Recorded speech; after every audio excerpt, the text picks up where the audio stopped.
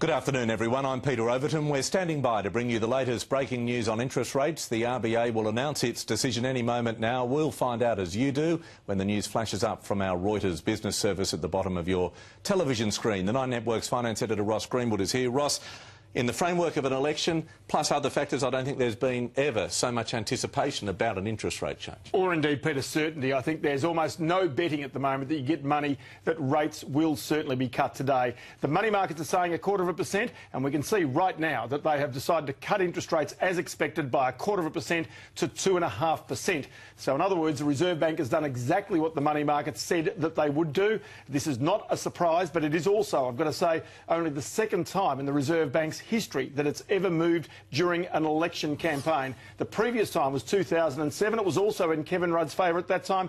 They raised interest rates on John Howard, although, as I say, this is broadly expected, and the Reserve Bank, after all, Peter, is independent. The opposition has a different take on this, but I would imagine Kevin Rudd and his Treasurer and the Labor Party would be quite happy with this in the framework of an election campaign. Well, in fact, I wouldn't be surprised that they've actually framed the election and the timing of it because of this decision that was expected today.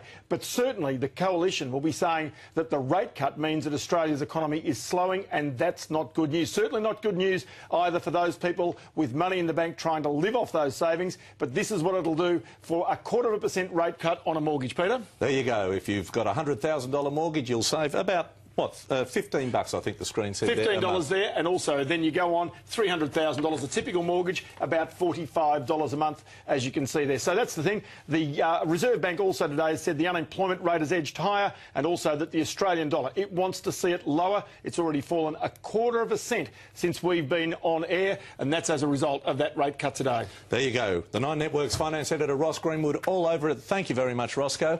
We'll talk to you a little later. Remember that 9 News will have complete coverage of today's interest rate cut by the Reserve Bank on 9 News at 3 o'clock, 4:30, then the main bulletins at 6 o'clock. Bye for now.